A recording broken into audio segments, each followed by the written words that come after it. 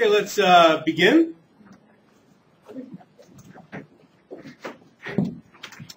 So later today, we will start talking about project number 1.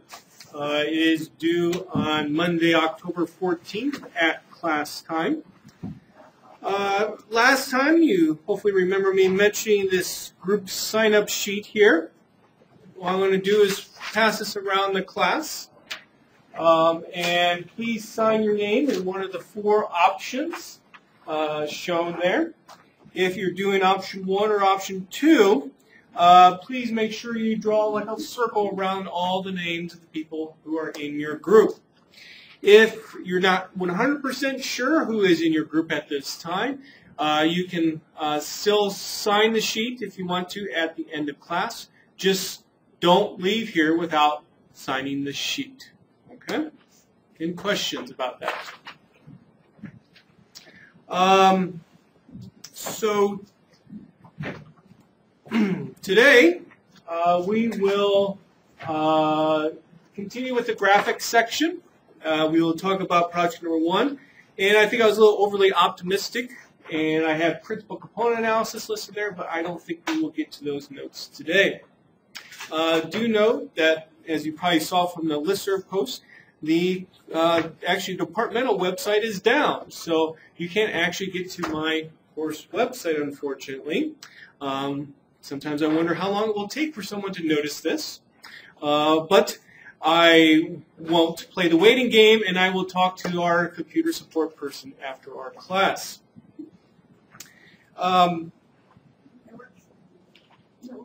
It works?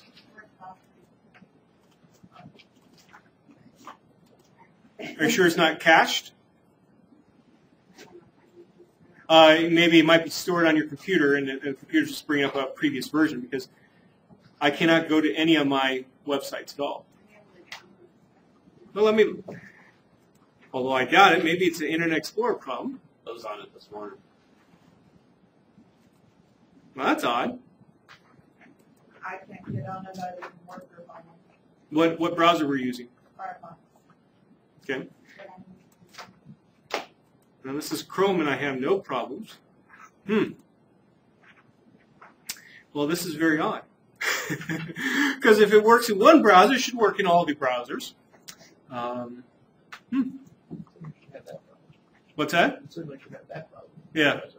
Well, at least for now, I recommend using a different browser if it's not working in the browser that you're using. Sorry about that.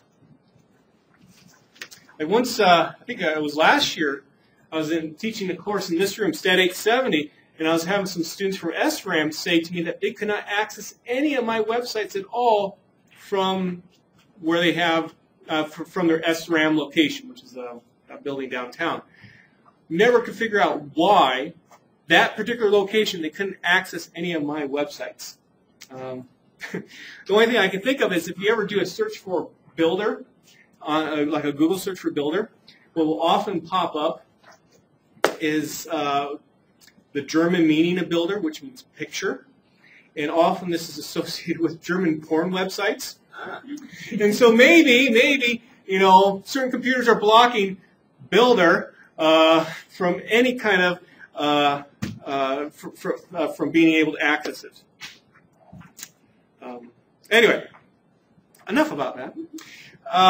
Let's see now. So, where is the SIM data set? I can get in now. Okay. It should be, you know, unless I unfortunately accidentally did not put it out there. Let's see. So that would be, yeah. So it would be for the graphics section. Looks like I had not put it out there. So I will put it out there. Sorry about that. Unfortunately, I wasn't able to check last night because I was using Internet Explorer.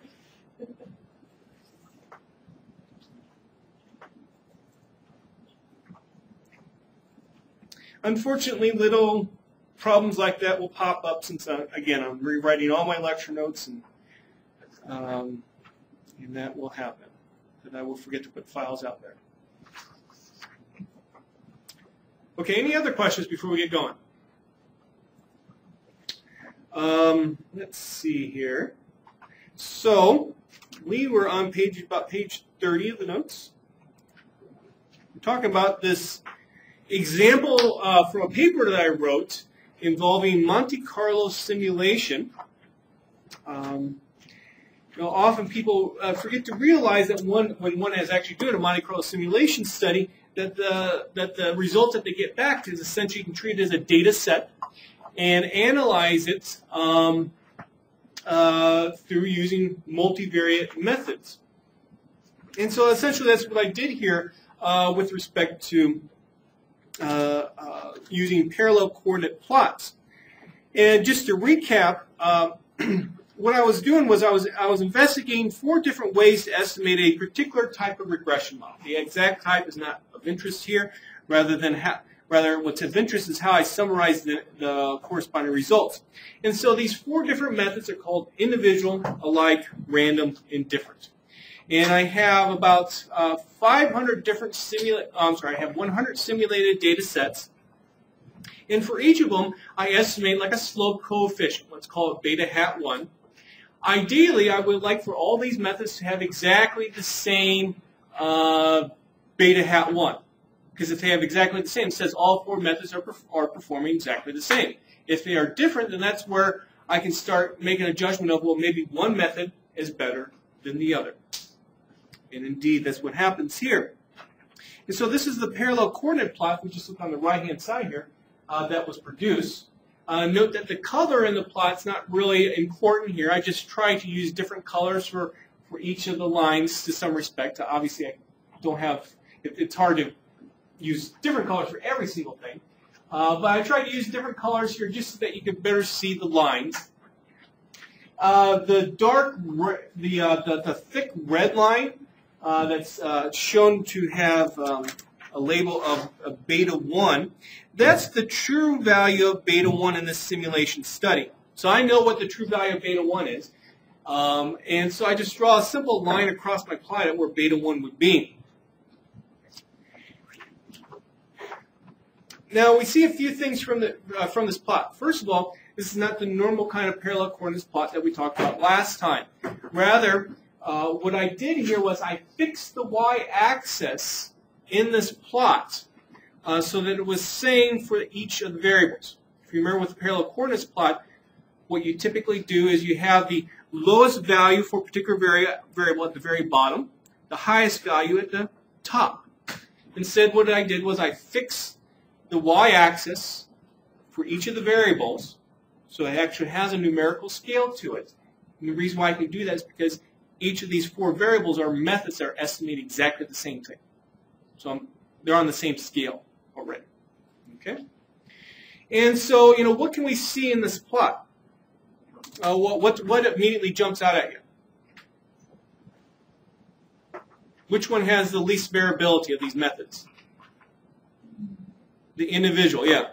And the like is not too much larger. So, often in statistics, we're very interested in minimizing variability. So if I want to minimize the variability of a particular statistical method, I would prefer individual or like versus random or different. What else do you see from this plot?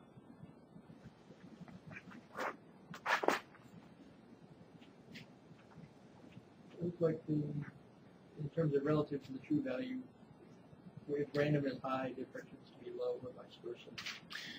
Yeah, to some respect. I mean, one thing that you could do is maybe cheat a little bit and take a look at the box plots that I have over here. I know I didn't mention them, but obviously, of course, this line in a box plot is the median, and we can see that for the first 3 methods, roughly, the true value of beta 1 is kind of right in the middle of all the beta hat ones that I get, which is what you would hope typically for a statistical procedure. That if you repeat it over and over again, you would expect on average to get the true value. You remember ever hearing about unbiased estimators, for example, in another class. But we see the different there might be a little bit biased. It's starting to get a little bit lower values, more lower values than what we would necessarily expect if this was an unbiased method. There's one other thing that I see in this plot. Do any of you see it? It's a very important thing. Remember, ideally, I would like these statistical methods to produce the same beta hat 1s, okay? Is that happening? No. Look at random compared to different. The highest beta hat 1 for random, look where that goes. The lowest value for different. And in fact, the lowest value for random, well, it's almost about the highest, if you follow the line up, almost about the highest for different. So I am not getting this consistent behavior that ideally I would like. Am I getting that for individual versus alike? Does it seem like things are being consistent? Roughly. It's not perfect. But it's a lot better comparing random to different. And even if you compare alike to random, you see that, if I have a large alike value, notice how that translates into a large random value as well, generally speaking. Not perfect. But again, when you compare random to different, or even different to alike, you see some problems. So from this little simulation study, what this allows me to conclude is that this alike method is very similar to individual. I'd be very concerned about using the different method for estimation. So I can get some odd results in comparison to if I use some other method. So it's a very, very useful plot to help summarize what was going on in this Monte Carlo simulation. Any questions?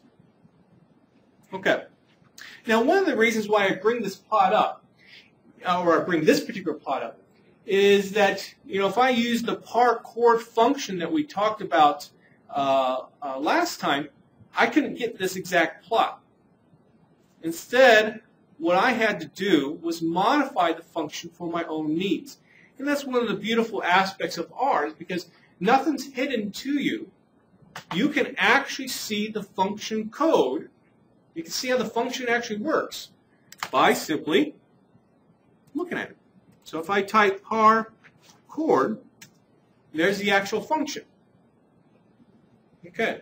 Now, especially if you're a beginning user of R, when you look at the function code, it can be kind of complicated.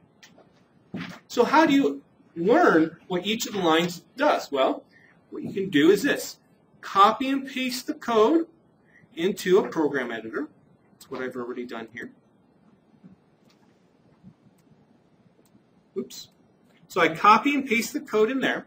And what I'm going to do is step through each line of the code, one at a time, and see what it does. And that's how you learn what R is doing.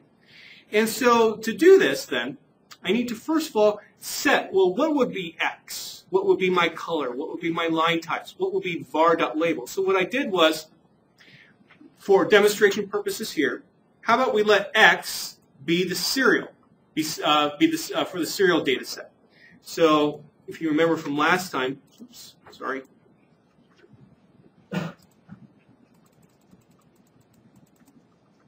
So if you remember from last time, when we used the serial data with the par-chord function, we set X equal to the first column and columns 8 through 10 of the serial data set. I set some colors up.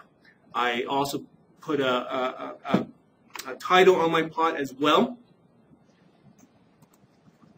And so I'm going to let COL for color be my shelf color. I've already created the shelf colors from last time.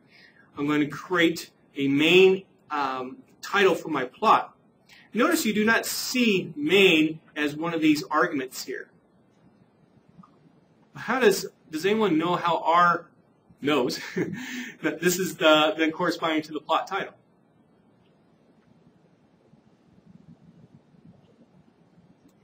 Okay, this is a little bit more of an advanced part of our program. See this ...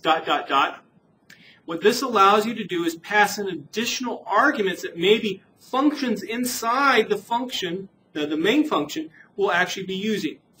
And so I'm going to pass in this additional argument, main, and in fact, it's going to correspond to, which one is it? I don't see it off the top of my head. I thought it was matplot. I'll have to look into it a little bit more. But anyway, as you will see, a plot title is put on the plot.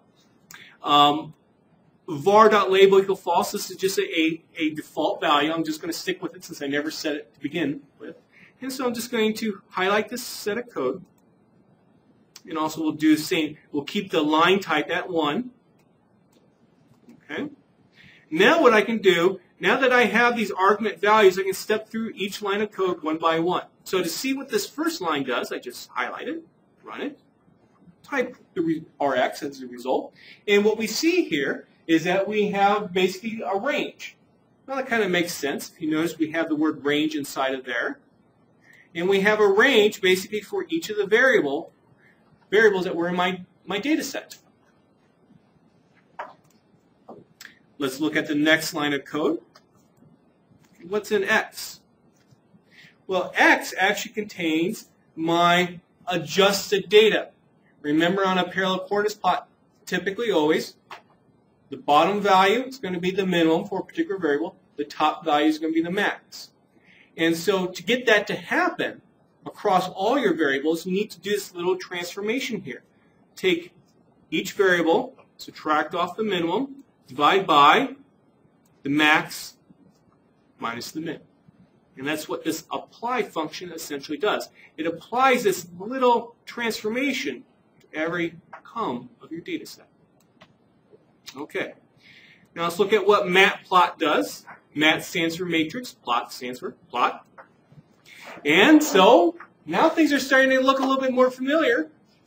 We have now my lines on my parallel coordinates plot. Axis, that was a function that was looked at in the introduction to R notes. This allows me to put some stuff on my axes. Oh, look at that. Now I have names on my bottom of my x-axis. And then I have a little for loop, which essentially puts the vertical lines that you see here on the plot.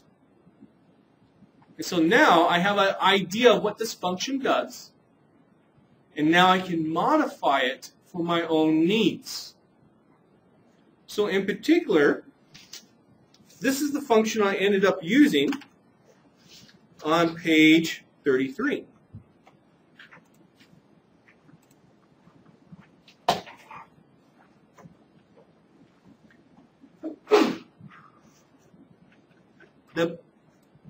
I'll let you play around with it on your own.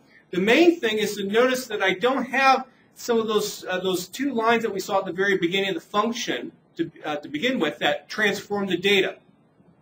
Instead, I want to basically use the raw data itself. So when I use X here, notice what's happening here for this matplot is going to plot then the actual data that I pass in. It's not going to transform it at all like what we had seen through these two lines of code. Okay? And that's how I got this particular plot. Now, obviously, I have not went through all the details of doing this. And what you will see in the homework is that there's an opportunity, because you're going to be doing some stuff with a simulation study, some stuff that I did with a simulation study for another class. You're going to have an opportunity to do some plots. And this particular function can come in kind of handy. Okay? And we'll give you some experience with it. What does should L mean apply?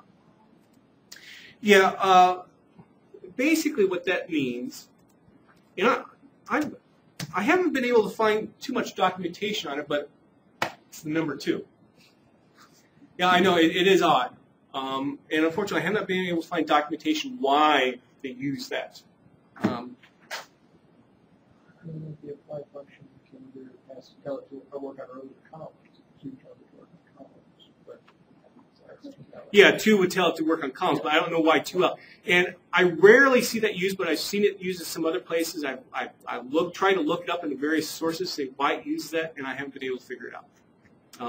You know, in the end, you know, there are, and you know, this happens whenever you're using a computer language, that you know you might not know why something's used, but you can usually figure out what it does. And that was the purpose of this little demonstration. You saw what it does. We have a question. The original part code function, yes. Where does it actually use the Rx that it makes? The Rx, Is it in the function it uses the max and min functions? Oh, yeah, that's a good question. I don't know. It's down in the text. It is? Okay, so it is being used down there. I have looked in specifically how that's used with respect to labels. So, Maybe it labels the axis to say what the min and max values are. I guess that's- well, yeah, it doesn't. So, Well, yeah, you have more, nothing, which is always dependent on it. They label the axis with min and max values. this is then a great tool where you can just delete this and see what it does, and that's how again you learn what this kind of code does. Okay. So page 33. Also something I think is very important to understand whenever you're doing plotting. Often it's hard to get the plot maybe perhaps exactly the way that you want it. And that's what happened in this particular case when I was trying to get this paper ready for publication. So what you can do in these instances, if you never thought of this before, is simply, let's say, copy this plot and bring it into some kind of graphic software package. I'm just going to simply use PowerPoint here. Put the plot in there. And now let's say that I wanted to add some stuff to the plot, such as, let's see here. What would be something good? Maybe I want to come up with some kind of unique title. So unique title. And, I could put that there, or I could, twist it whatever way that I want it. Or I can do a variety of other things too. So for example, like that beta 1 that you saw listed on page 31, that red line, I essentially put that in there in PowerPoint. Okay. Now let's say that you're doing just for demonstration purposes. Let's say you're writing your paper in Word. Well, then what you can do is just simply copy this annotated plot into Word by simply going to the slide, copy it, just bring up a new window, and then paste it in there. Okay. So don't try not to get frustrated that you're trying to do some small little thing about the plot in R or even some other software packages. And use it for other software packages too, where you're trying to do something you just can't get it right. Well, if it's something that you could just simply like add text to or maybe add a line to, just bring it into some kind of graphic software package where you can edit it, add annotations, do what you need to do it, and then save it out as a file or bring it directly into Word. So a nice, useful tip. Okay, so page 33. We're going to talk about another plot type called trellis. These were developed at what was then called AT&T Bell Labs in the early 1990s. They're a really, really cool plot. I still remember the first time I ever saw these plots. It was a stat PhD student in my department at K-State. He was doing his dissertation defense. This was spring 1995. And he had developed a new statistic. And he decided to call this statistic G. So, again, the guy's name is Eric Gibson. He decided to call this statistic G. And he was using this trellis plot. He was using some trellis plots to summarize some Monte Carlo simulation results that he had that showed his statistic was best of all the rest. Now, it is kind of a faux pas to name a statistic after yourself. Okay, and Dr. Dallas Johnson, again, you saw his picture last time. He at the end of Eric's seminar immediately raises his hand and says, "Did you name that statistic after yourself?" Eric looked at Dallas and said, "No, I decided to use the letter G because the statistic was good." And that took care of that. Anyway, perhaps you have to think of it in the context of you got this professor that maybe you might be scared of, and you're telling that to your professor. Okay, so what is a trellis plot? So sometimes these are also called co-plots, where co stands for conditioning. Because the way, and what we've been doing is trying to get as much variables on a plot as possible. The way that you can get additional variables on a plot, in this particular case, is to condition on particular variable values. So for example, let's say you have 3 variables, x, y, and z. Maybe you want to do a scatter plot of x and y, and what you can do is do a few different scatter plots of x and y, conditioning on maybe a range or particular values of z. So you have one plot that has, let's say, z between 0 and 1. Another plot for x and y of z between z for 1 to 2, and so on. And so these plots then are arranged in a trellis-like structure. Okay, so you can imagine, let's say, all these little squares in here could contain a particular plot. And again, each of these plots represent, let's say, a slice of your data that comes about through conditioning on a set of variables. Here's one of the most famous trellis plots ever constructed. It's famous because this was a data set in Sir Ronald Fisher's famous experimental design book. If you do not know who Ron Fisher is, he's one of the basically early founders, you could say, of the statistical science. A lot of stuff that he did back in the early 1900s we still do here today. And so he wrote this famous book in the 1930s. It went through a number of editions. And in the book, he analyzed this particular data set. And what we have here graphed is a trellis plot of the data. On the y-axis, you have different different barley varieties. So you can see we have about, let's see, 1, 2, 3, 4, 5, 6, 7, 8, 9, 10 different barley varieties. On the x-axis, you have barley yield.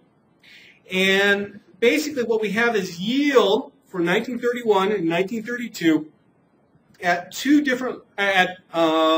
6 different locations in Minnesota. So what we're doing is we're going to condition on location to illustrate what the barley yield was.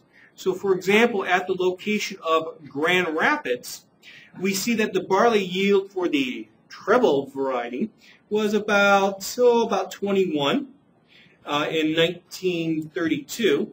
And in 1931, the barley variety yield, or the treble yield, was about 31, 32.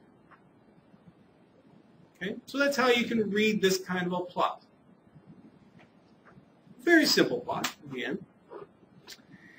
But, what do you see here? Well, you see, typically the blue points for 1932 are less than the pink points for 1931. At every single location in Minnesota again, except for one location, up at Morris.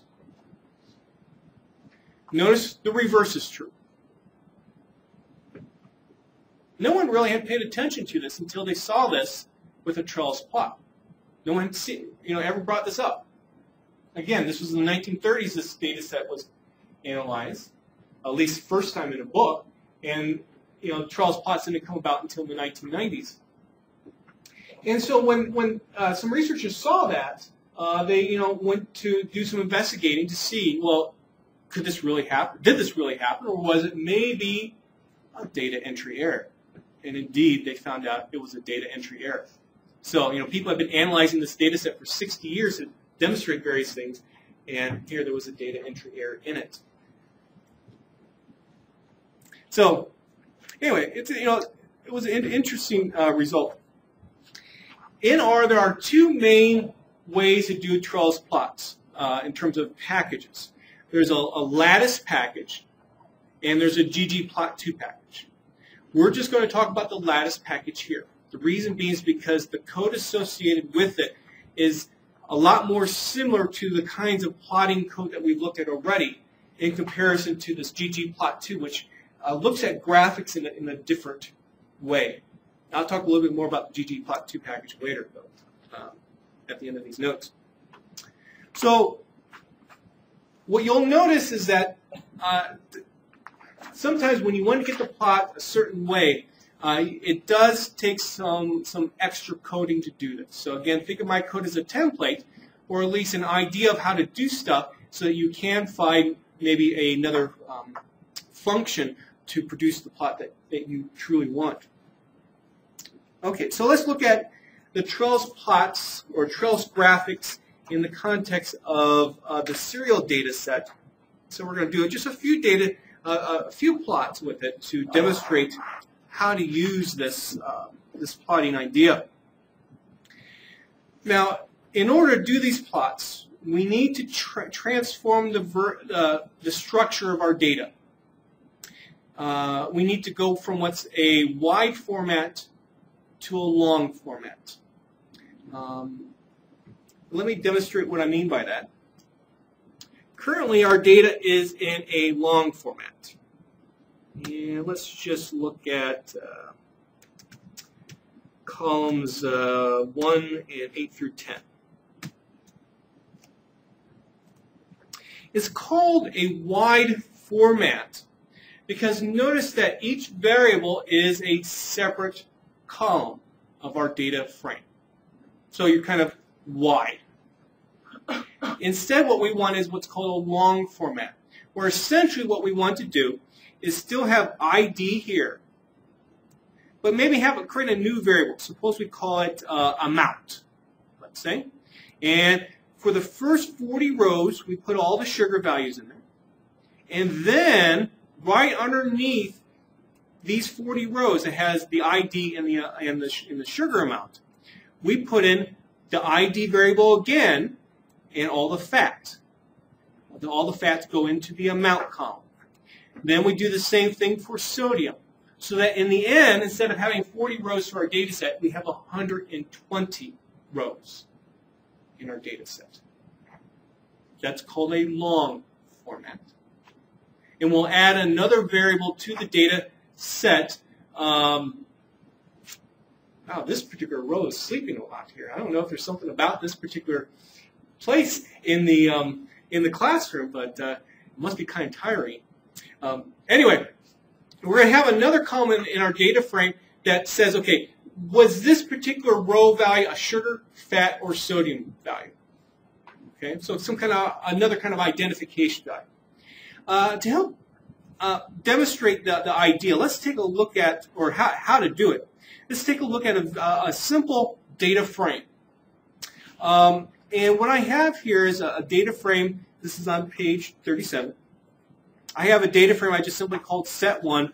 It has simply 3 rows to it.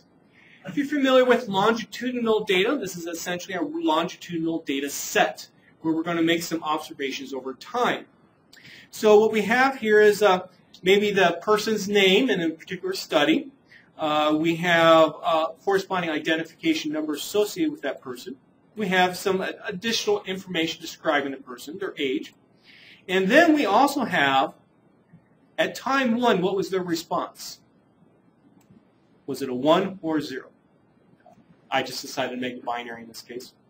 And then at time 2, what was their response? Then I would like you to add also to your data frame that you see in the notes this time var called time. So another column called time var, and then just put the word time in. It's not needed. All this stuff is going to work if we don't have it. It's just a little bit of a useful tool in this particular case. So notice what I did here in my data frame.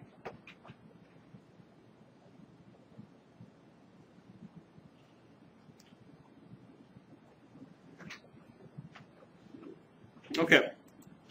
So now what I would like to do is transform it similar to how I described with the serial data set, where basically what I want to do is instead of having 3 rows, I want to have 6 rows to the data set, where I have one overall column that corresponds to the actual response that I get at time 1 and also time 2.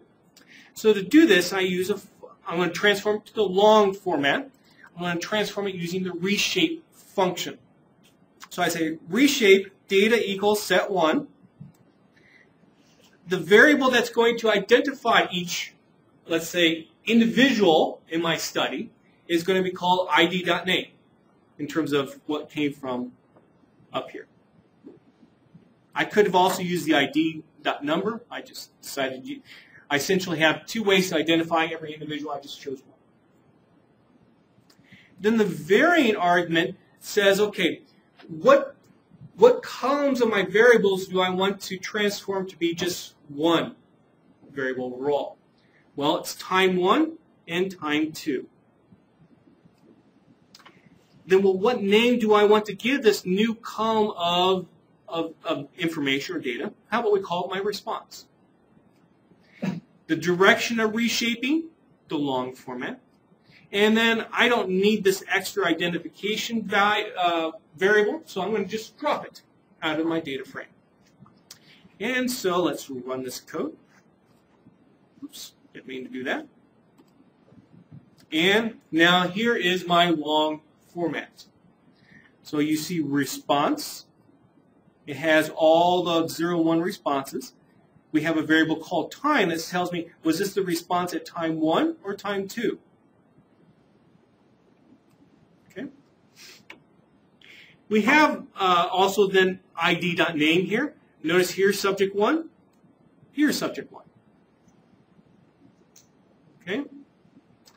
Now notice we have also over here something subject 1.1, subject 2.1, and notice it doesn't have a variable name to it, so it doesn't have a column name to it, and so you might be thinking, okay, well, how can I have a variable in my data frame that doesn't have a name to it? Well, actually, it's not an actual variable. Similar to how each column can have a name, well, each row can have a name, and by default, using this this function, this reshape function, it actually gives it gives row names to each row of your data frame. To remove that, because we don't really need it, you can use a row.names function, set equal to null, which says don't have any row names. And let's take a look at the result. And there you go.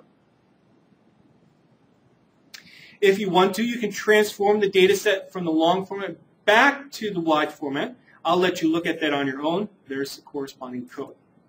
Okay. So the whole purpose of that small little data set was to help us ease into how I'm going to do this with the serial data set. So the serial data is in the wide format. I need to transform it to the long format so I can do some Charles plots. So I'm going to create a data frame called serial.long. I'm going to reshape it based upon the original serial data frame. My ID variable is going to be the ID variable in the original data set. I'm going to drop a whole bunch of columns. Which columns do I want to be just one column overall? Sugar, fat, and sodium. The time var is going to be content. This is going to tell me is this going to correspond to sugar, fat, or sodium, a particular row. V.names amount, that's going to be the column name for the column that has all the sugar, fat, and sodium values. And I guess, let's see now. Sorry. Off the top of my head, I don't remember why I have the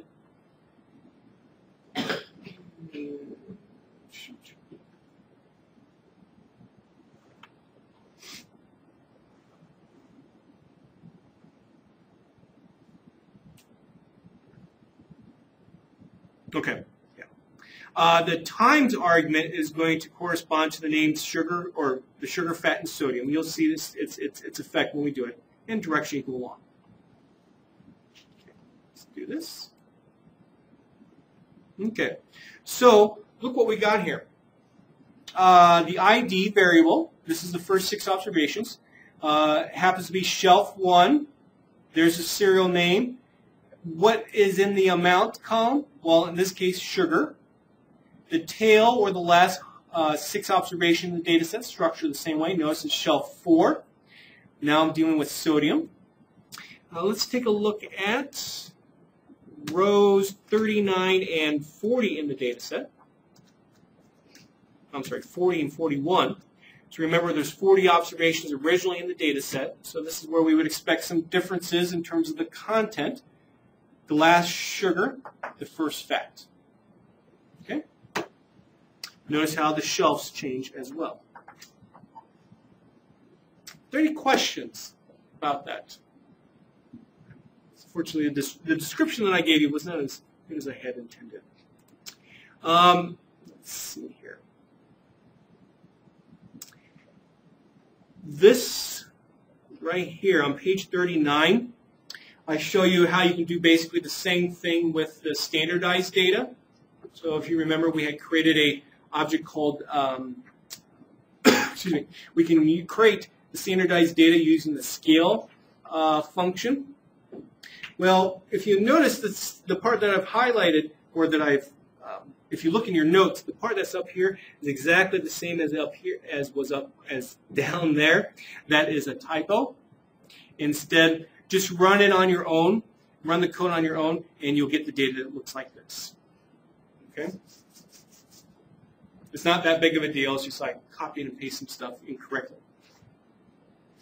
Okay, so now let's do some plots here. Let's do some histograms. So I'm going to use the Lattice package. This is automatically installed in R, so you don't need to download it. But you do need to say library Lattice and tell R you want to use it. And then I'm going to create a histogram. What I want a histogram of, what I want to summarize is the stuff that's in the amount column. And I'm actually going to just work with the standardized data here. So all the standardized amounts. But I want to condition on, and how you tell what you're conditioning on, use that vertical line there. I'm going to condition on the content variable, which tells me if it's fat, sodium, or sugar, and also the shelf variable, which tells me if it's shelf 1, 2, 3, 4. I specify where my data is located, Z serial long. The type of histogram that I want the percent of observations that fall in each histogram class. So I'm going to put percent. Layout, that controls how many rows, how many columns you're going to have in the plot. Now this is something that's kind of odd. The first value here corresponds to the number of columns. The second value corresponds to the number of rows. I don't know why the syntax is like this in Lattice, but that's just the way it is. I put an x-axis label, main axis title to it, and here is my trellis plot. So you can see I have 12 different histograms corresponding to the shelf, and also if it was fat, sodium, or sugar. Now, remember, we only have 10 observations per shelf. So, this isn't necessarily the best graph to do, since each of these histograms just represent 10 observations. But you can imagine other settings where you would have more observations, and that this might be helpful. But we can see a few things in this plot.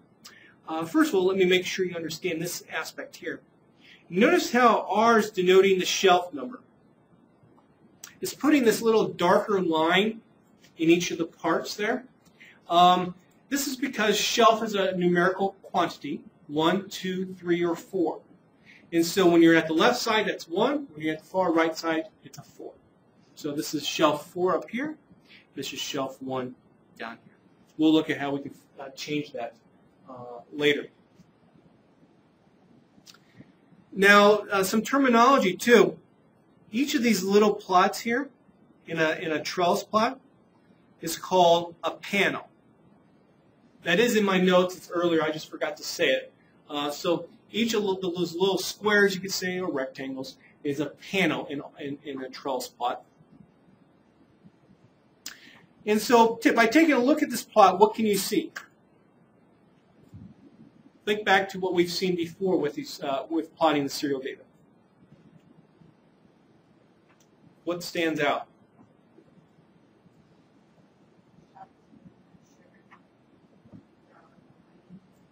the shelf number 2, all the sugars are on the high end. And now take a look at this. There's where 0 is. We have standardized data, so we can see that for shelf 2, all the sugars are kind of big. Remember how we saw that before with some other plots, that for shelf 2, we seem to have higher sugar content cereals. Also, take a look at that. There's something that we maybe haven't talked about before. Shelf 1 and sodium. We have a similar thing happening.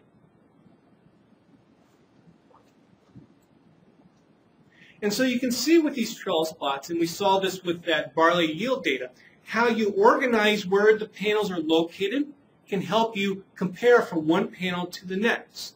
And so we see for the sugar content here, for example, shelf 2 tends to have higher sugar content cereals in comparison to the other shelves. Similar thing happens with sodium in shelf 1.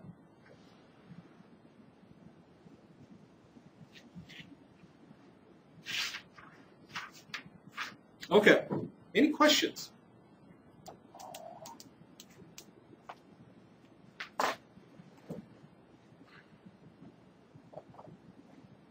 Okay, well, again, the reason why we had these little lines here was because shelf is a numerical variable. And so, when I did this plot, I didn't really like having just the lines there. I like to know what shelf number is it. If you wanted to, you could actually copy and paste this this plot into PowerPoint, for example, and actually type in text box shelf 1, shelf 2, shelf 3, and shelf 4, and actually arrange it like that. Alternatively, it's not too hard to get the shelf numbers to actually appear in R. So what I'm going to do is create a new data frame. Oh, let's actually go ahead and do it. I'm going to create a new data frame that, here we go, based upon this Z serial long, which has the standardized data in long format. And I'm going to put a new variable in it called shelf.char for character, essentially, where I'm going to transform those numbers to characters, at least the way that R recognizes it. The way that you can do that in R is use a function called factor. So let's just take a look at what the shelf looks like without using factor, just to verify that. So that's numerical. And then if I do it with factor, notice it looks exactly the same except for you see this right here. That's the way R designates, okay, this is actually a character variable. You have a finite set of levels to this character variable, 1, 2, 3, and 4. And so I put that then all together into a data frame, into z.serial.long2. It's kind of a big data frame. This is what it looks like.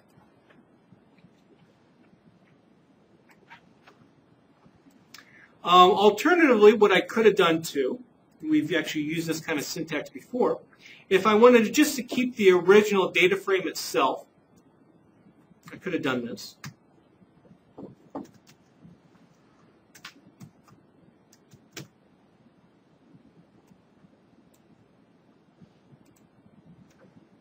Where I immediately create a new variable called shelf.char and put the factor results in there. I could have done that. Those would have been equivalent.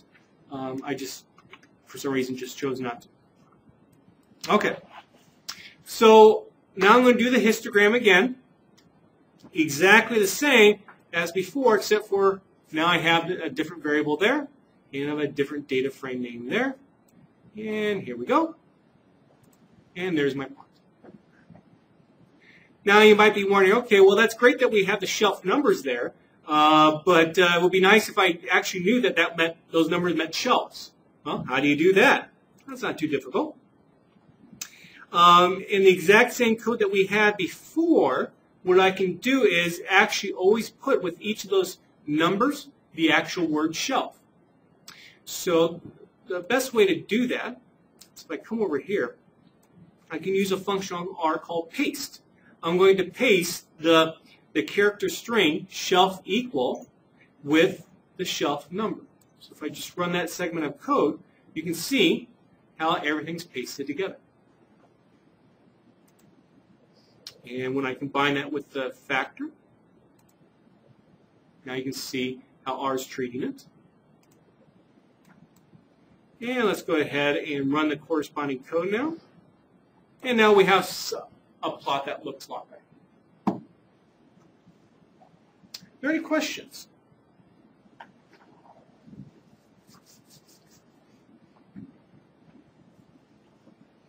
Okay, let's keep on going here. Page 43.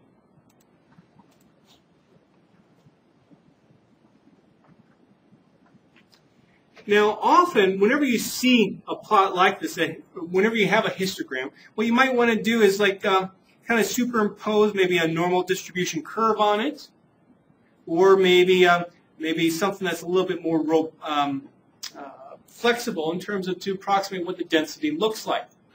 You can do this in a Trellis plotting situation as well. But the issue then is that the code, unfortunately, becomes a little bit more complicated. I'm going to briefly talk about that here. What I'm going to do is add what's called a kernel density estimate to each of those histograms. So I'm going to essentially do 12 different kernel density estimates. If you're not familiar with what a kernel density estimate is, don't worry about it. The main idea is that I want to basically superimpose a line like that on top of the plot. We actually saw that a little bit earlier in the course. We were talking about multivariate normals and superimposing some kind of density estimate on top of one of those plots. And so what I can do is use exactly the same code as earlier, except I add a new argument called panel. And what this allows you to do is have a great amount of flexibility about what is going to be in each of these panels. Well, what do I want in each of these panels? I'm going to put a histogram, and I'm going to put a density plot. And so if you look at the corresponding syntax for those particular functions, they're in the help for lattice. You can get an idea of what those functions do. Basically, we see here this x. Well, the x that's passed into here, or that x goes basically into there. And essentially what you're doing is writing your own little function inside another function to do this.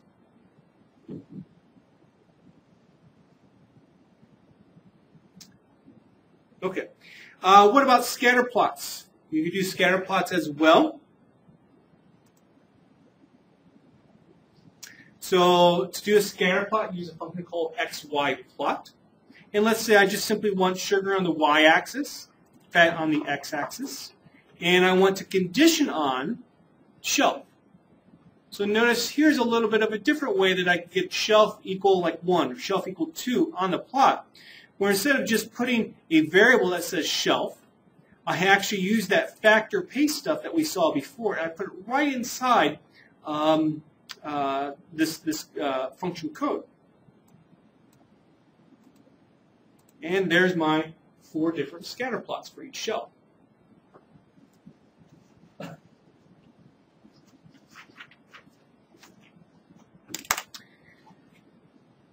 Page 45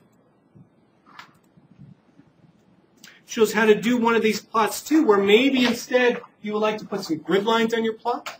Maybe you would like to put a simple linear regression model on your plot. And the way I had to do that, or the way I did that, was to use then this panel argument, where inside this I wrote a function, and I make a call out to panel.xy plot. Panel.grid puts the actual grid lines, and panel.lm line, linear model line. And that's how I can get that particular plot. If I want to do some 3D plots as well, I could do that by using the cloud function. On my y-axis, I'm sorry, that's actually doing my z-axis, I'm going to put sugar. And then I have fat and sodium on my x and y axes. And here is a 3-dimensional plot. Fortunately, you cannot rotate. That would be kind of cool if you could rotate, let's say, all the different plots in each panel at the same time, but you can't do that. And that takes us then to page 46. Okay. I want to at least briefly stop there so we can talk about the project. So let's talk about the project. If you have a copy of it, please take it out.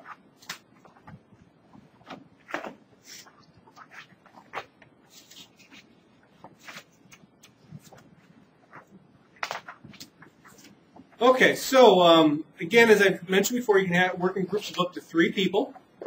The project is due at class time, so that's 9 a.m. on Monday, October 14th. When you complete your project, email it to me. So obviously that means you're not turning in anything on paper. What you do turn in to me needs to be in a Word document so that I can easily grade it using my tablet PC. After I receive an email from you that contains the project, I will send you an email back to confirm that yes, indeed, I received it. If you do not receive a confirmation from me, that means I did not receive it. And so you need to contact me to figure out what's going on. Okay. So here's the project. It's based upon one data set. And it's based upon an example that's in chapters 2 and 5 of Dallas Johnson's 1988 book. I expect that most of you do not have a copy of the book, and that's okay. You're not going to really gain much from it because he uses SAS to do all his plots or all the stuff that he's doing. Also, he has some little bit different interpretations than what I have here, and in terms of the focused questions that I ask you. So I don't really think there's much of a benefit at all to having Dallas's book for this if you don't have it. Okay, so what we have here is 48 individuals who had applied for a job with a large firm were interviewed and rated on 15 criteria. I guess why I was interested in this particular data set is because the Department of Statistics, for the first time since 2007, it's been a long time, we're actually hiring for a new faculty member in our department. And I happen to be on the committee, the hiring committee for that, and so we're going to be looking through lots and lots of applications. And of course, when you do that, you need to figure out, well, which ones look good, which ones don't look good, so you can decide who to bring in for an interview. And so that's what motivated me to look at a data set like this, because multivariate methods can be useful for that purpose. Okay, so we have 15 criteria that everyone was rated on. So for example, one's called the form of their letter of application, which is denoted by the variable abbreviation FL. The data set is available on my graded materials webpage. They were ranked or rated based upon their appearance, their academic ability, all the way down to their suitability. Each of the criteria for each of the candidates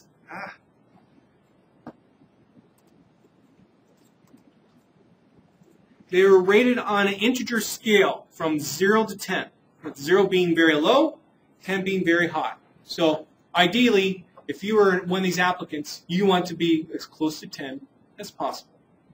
Okay? Again, the data is on my website. That's the actual data file, comma delimited file. So problem number 1 here, 10 points. It says, examine appropriate plots of the data and interpret them in the context of the problem. In your interpretations, make sure to specifically indicate which individuals are good overall applicants. Again, good overall applicants, I have lots of 10s. Okay, for their variables. Now, this is kind of an open-ended question here. Some of you might do one set of plots, and other people might do other kinds of plots. But hopefully you don't take advantage of this open-endedness and say, okay, I'm just going to do a scatter plot of keenness to join and suitability and call it good.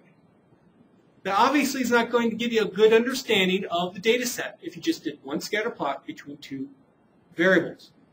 So what you need to do is figure out, well, what plots, based upon what we've been talking about in this graphic section, would be appropriate for this data set so that you can get the most amount of information out of it. I recommend doing more than one plot. Okay? So, let's partially do number 1 so that I can show you what I'm expecting in terms of what to hand in, how to do the R part, and how to form your interpretations, or how to organize it. What I recommend that you do is you download this file from my website, and you just simply type in your answers into this file. Of course, save the file with a different name, that has, let's say, the names of the group members. That helps me identify, whose file is who. But simply, do the R stuff, type in your answer, all inside this document. Okay, so first of all, of course, you're going to need to read in your data. So I'm going to read in my data I could use the read.csv function. I use the read.table here. And I'll probably want to use the head function on it to make sure that I got the data right. That looks right if you compare it to the actual data file. And then, probably one appropriate plot to use in this situation would be a stars plot. I have all these applicants. Each star is going to represent a particular applicant. And so I'm going to open up a new graphics window. I don't have to do this, but I want to have it a little bit wider than normal. So that's why I decided to do it. And I'm going to use the stars function. I don't need the first variable that's located in the data set because that is just an applicant number. And so I'm just going to take set1, remove the first column. I'm going to then do a star plot similar to what we've done before. Okay, so now I have this. Here's my star plot.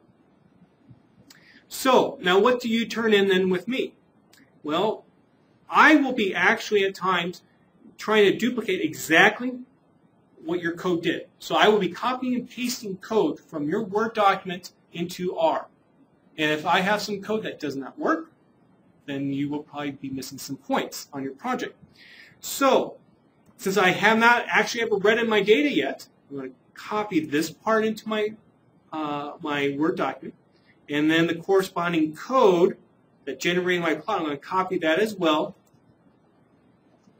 I'm going to bring this over to my Word document. I'm going to paste it in there. Also, I'm going to paste in my plot. Now, when you copy and paste code and output into a Word document, this is what it might look like.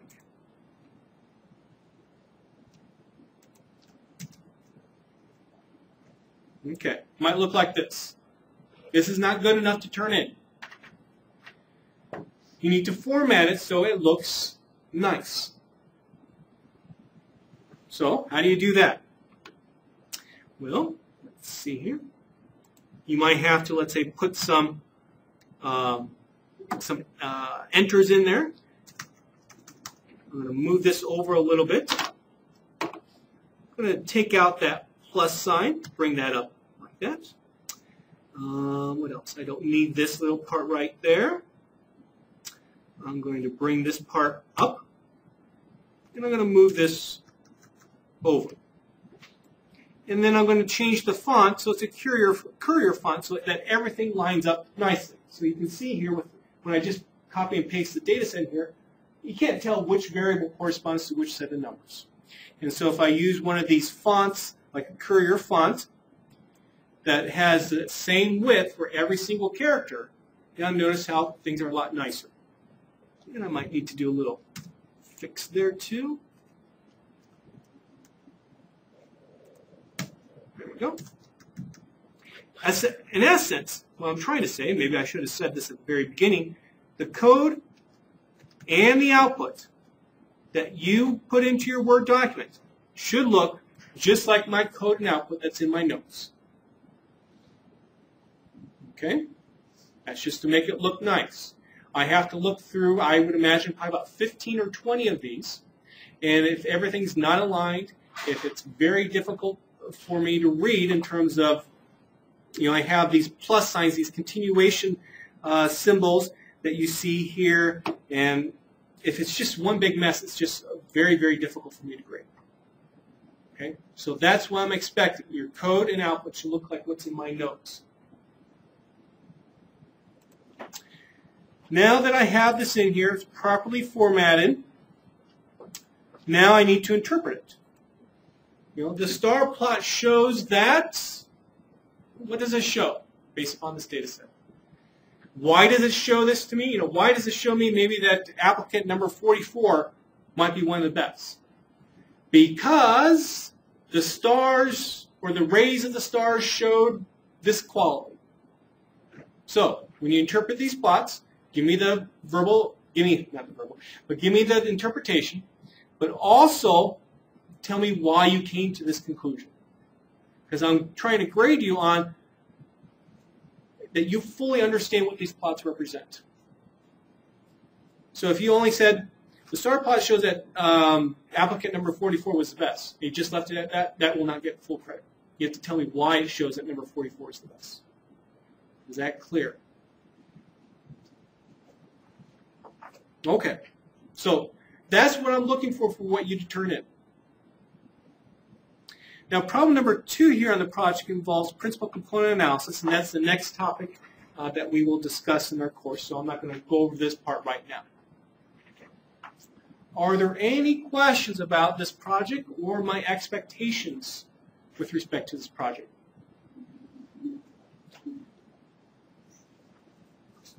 So we should have all the outputs in our. All our code, all our output should be in there. So like I said, I will often be trying to duplicate what you did to make sure that you did get it right.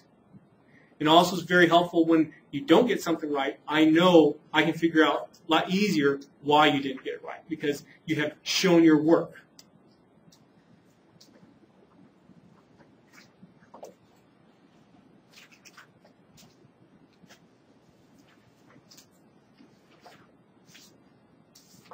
Any other questions?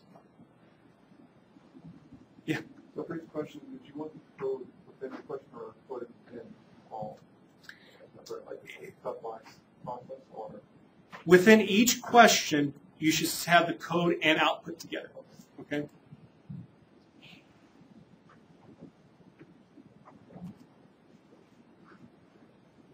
Other questions? Okay. Why don't we then continue in the notes? We're on page 46.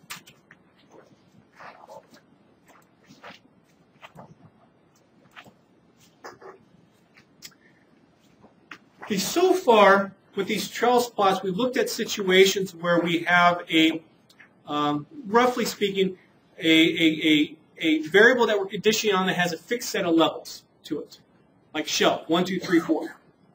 But what happens if you had, let's say, another variable that you want to condition on that's continuous? Well, what you have to do is form what's called a shingle in Trellis plots terminology. You need to form a shingle.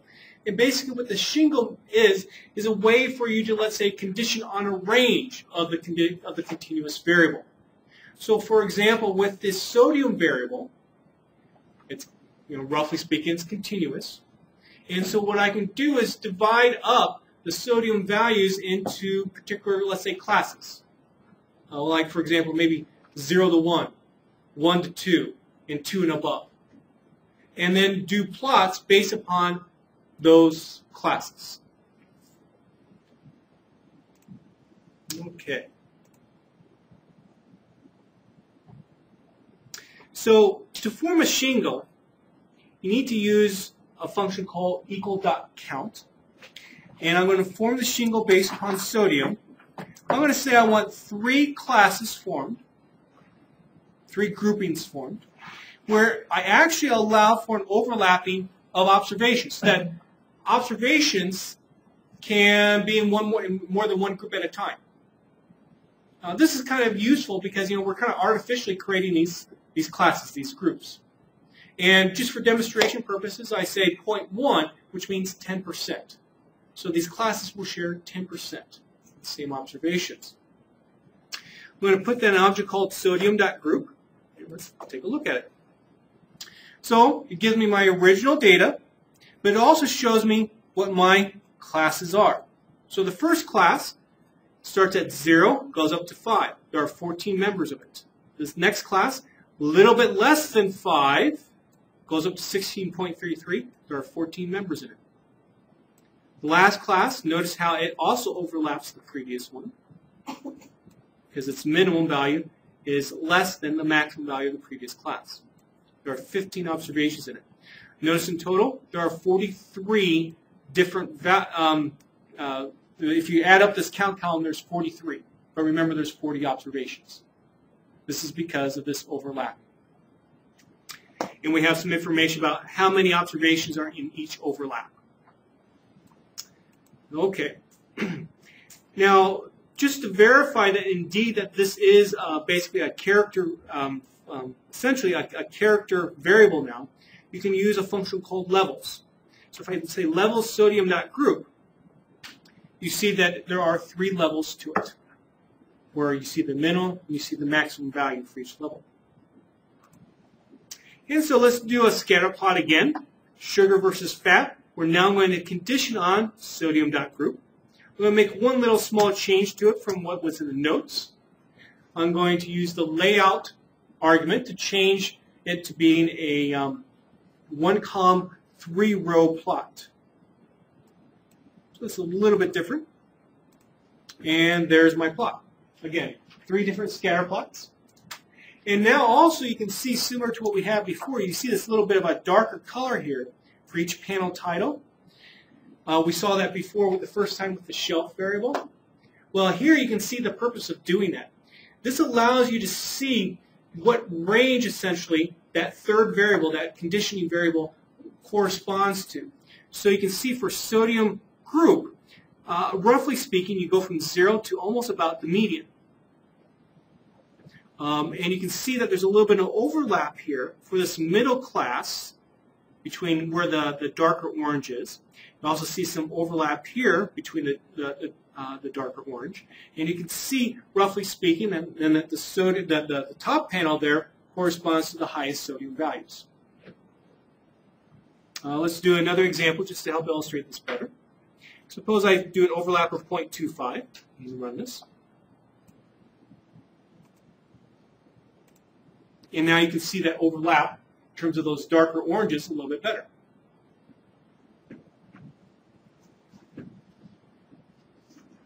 Okay.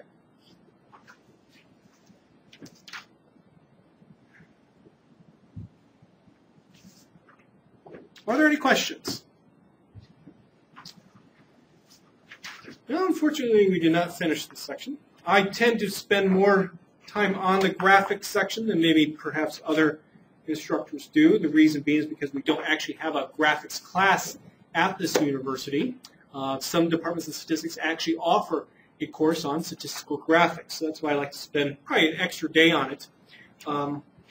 And I guess we'll just finish it up next time. So if there's no questions, then that's it for today.